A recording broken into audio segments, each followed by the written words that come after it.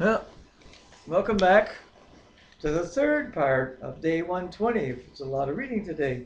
And so we'll finish chapter 9 here and then we'll go over to Luke. And I don't imagine this is going to be such a long segment. No, we just have a little bit more to read. What verse did I read? Yeah, start at verse 25. Right. After No, 24. After Pharaoh's daughter had come up from the city of David to the palace David had built for her, he constructed the supporting terraces. 3 times a year Solomon sacrificed burnt offerings and fellowship offerings on the altar he had built for the Lord, burning incense before the Lord along with them, and so fulfilled the temple obligations. King Solomon also built ships at Ezion Geber, which is near Elath in Edom, on the shore of the Red Sea, and Hiram sent his men, sailors who knew the sea, to serve in the fleet with Solomon's men. They sailed to Ophir and brought back 420 talents of gold, which he delivered to King Solomon.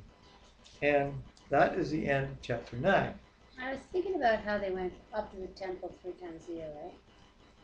So they didn't have like regular weekly services like they do at churches now, where we go Sunday morning, Sunday night, midweek, If you Bible recall, study, ladies meeting, men's meeting. the priests were to sacrifice every day.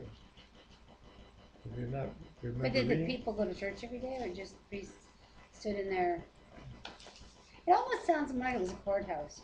People came to the priest to tell them all their problems and have them make decisions for them, between case to case. And they bring their guilt offering, and the priest would offer it, and they go away.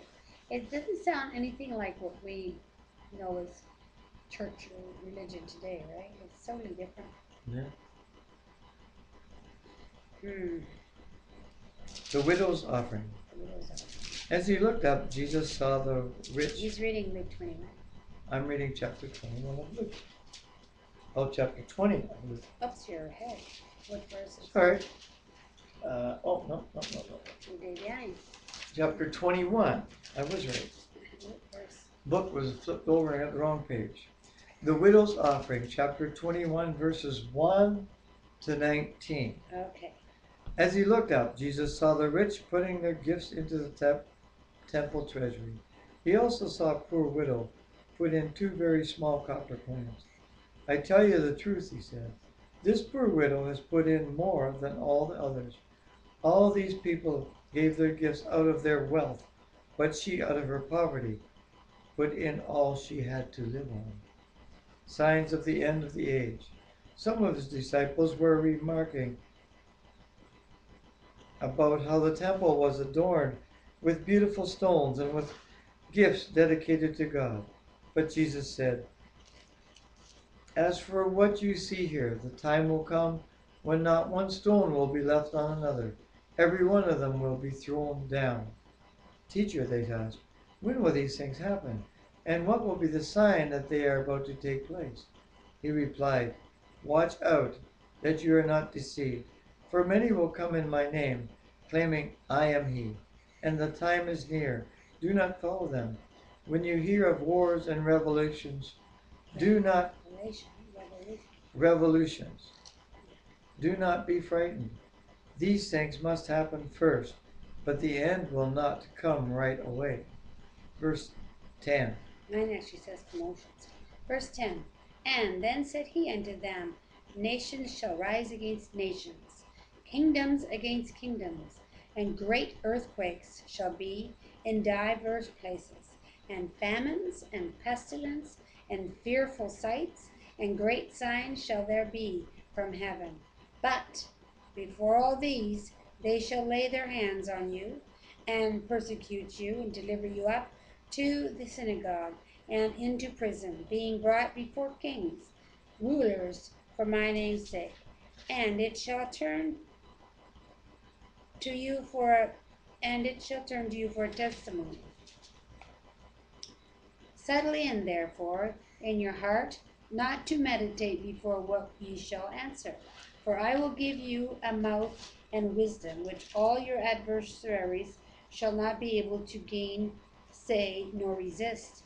And ye shall be to be betrayed both by parents and by brethren and kinsfolk and friends, and some of you shall they cause to be put to death, and ye shall be hated of all men for my name's sake. But there shall not a hair of your head perish, if your patience possess ye your souls. If in your patience possess ye your souls. And when ye shall see Jerusalem compassed with armies, mine doesn't stop in the same place. No, it stops right in the middle like that too. Okay. It says verse 19. Verse 19. And it says here, verse 18 says, but not a hair of your head will perish. By standing firm, you will gain life. That's the everlasting life that we're talking about. Okay, and thus ends the reading in 3 portions today because it was a long session.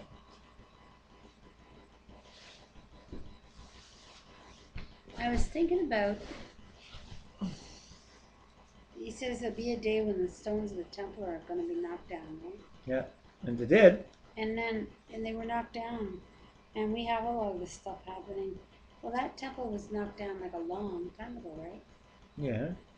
When was the last time they rebuilt it? It's been knocked down, what, 3 times? Yeah. They'll know twice. The 3rd temple they're talking about building. They're getting ready to build a 3rd temple in Jerusalem. But a lot of things have to happen yet before they can do that because all the politics involved. Well, the Muslims have a big Muslim mosque right in the middle of it. Well, I'm not sure, and I don't. They may know, but I haven't heard. But that might not be the exact location, anyhow. So that has to be yet determined, I think. Lots to think about. Well, Lord's blessing be on you. Yes. And may He turn His ear towards you. And when you call upon His name in prayer, as King Solomon prayed, may the Lord's favor be with you in all things. So go your way and have peace and be blessed, and may you be a blessing to your family and to all you need. Say, leave this to you in Jesus' name.